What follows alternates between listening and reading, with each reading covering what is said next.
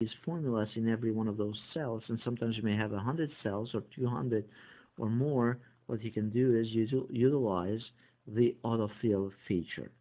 So all you do is you click on the cell that has the formula already in it, and then you drag it down after you click on the bottom right when the mouse changes to just a little plus sign, and then drag it down and then let it go.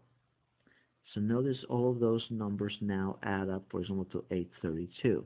So that the concept here is using the autofill feature. The autofill feature comes in very handy for anything that is in a sequence. For example, if you want, let's say, to type the days of the week, and you want to fill those days in a sequence, instead of you having to type them manually, what you can do is just type the first day of the week and then drag it down. I guess this should have been Sunday, the first day of the week, so let's do Sunday, and then drag it down. If you wanted to do months of the year,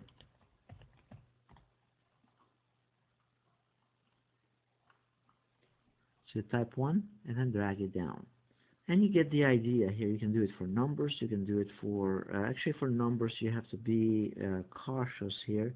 If you drag this down for actual numbers, by default it's leave it with the current number, but notice there is a drop down here under the autofill options, and you can choose autofill and then choose fill series, because it's seeing as numbers and it's basically giving you a chance to leave them alone the way number and just replicate it, or just go to the next number up.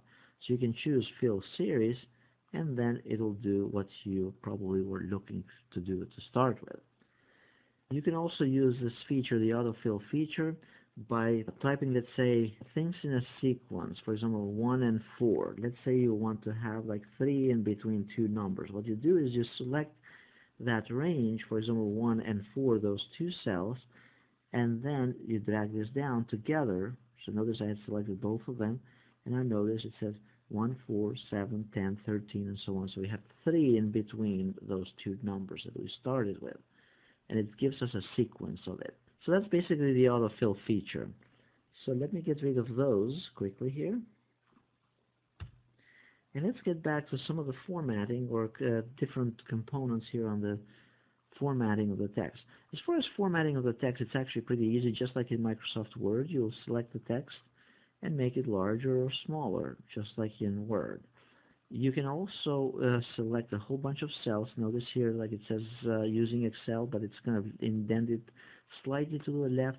You can select this whole range here, and then go ahead and change it so that it merges all of those cells and it centers that component. So the concept that we are learning here is the actual merge and center. Now that we merged and centered it, you can make this font larger and customize it the way you want it.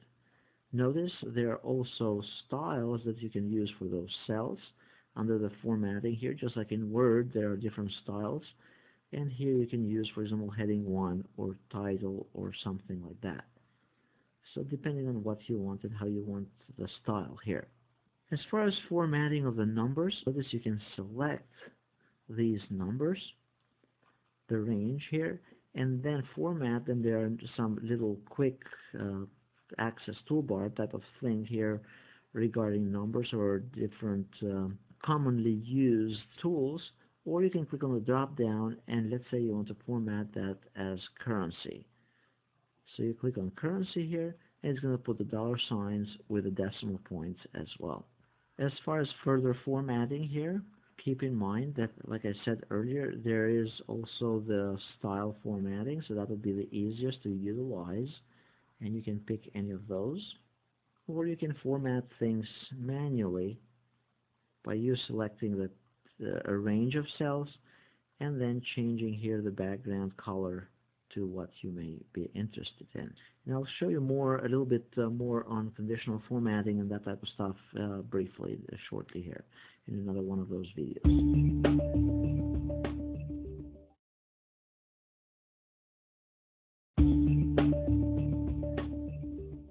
Welcome back. In this session we are going to learn a little bit about references and the different types of references. There are four types of references. Most of the references that you use out there, they are what's called the relative references. If you notice here, we have the sum and then C5 to C13. When I drag this over, it replicated it. It went to D5 to D13, and then E5 and E13, and so on. So it's moving from one spot to the other in a relative way. So if you remember when we did the annual net income in this formula earlier, we had a problem when we referenced the number of months here via a formula.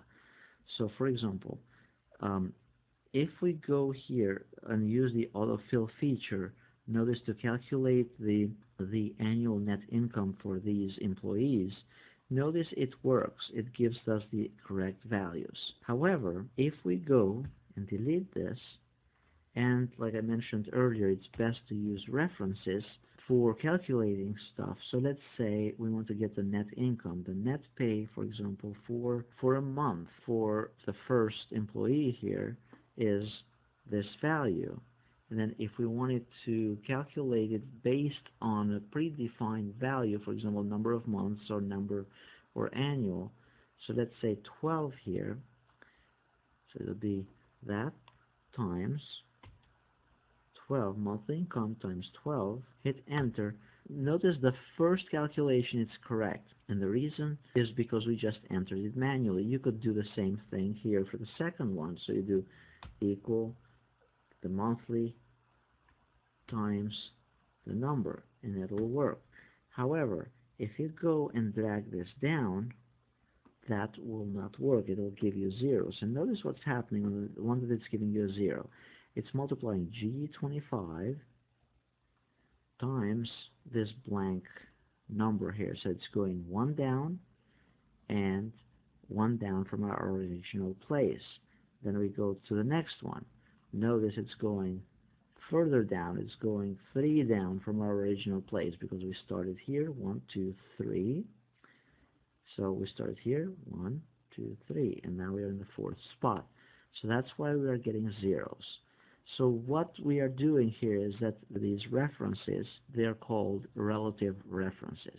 So for example, this one right here, its reference or its address, it's L20, and that is not locked. If you were to make it an absolute reference, meaning stay put and locked down, what that'll do is, or the way you can do it as an absolute reference referring to this number of months, is by putting dollar signs here. So if you put dollar sign in front of it, in front of the L, or the column, and in front of the row, and then hit enter here, it will still be the same number. However, when you use the autofill feature, notice those calculations will be correct because it's locked on L20. We are telling it, the system, not to go down here on L. Now you'd say, well, why would I want to use a point of reference here? Well, the idea here is that you would say, well, if I want to hire this guy for 6 months or these guys for 6 months, then what would be their annual salary? So you could just simply change this to 6, hit enter, and all of these numbers will be updated automatically. So that's the advantage, that instead of you having to go to the formula and tinkering with the number of months manually for each one of them, you just have a single point of reference. You change that to 11 months or whatever, and that is updated automatically. And that's the beauty of Excel. So here technically you could put sum or total. You put the sum of all these,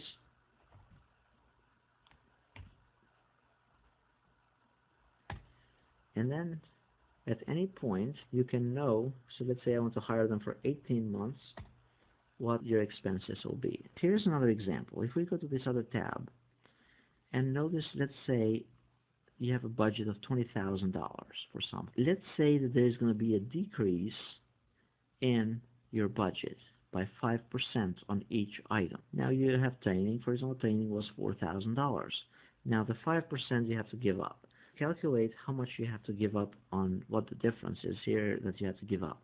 So what you do is you do the equal sign and you take this number, training, the value, times the percentage that you have to give up, and then you hit enter.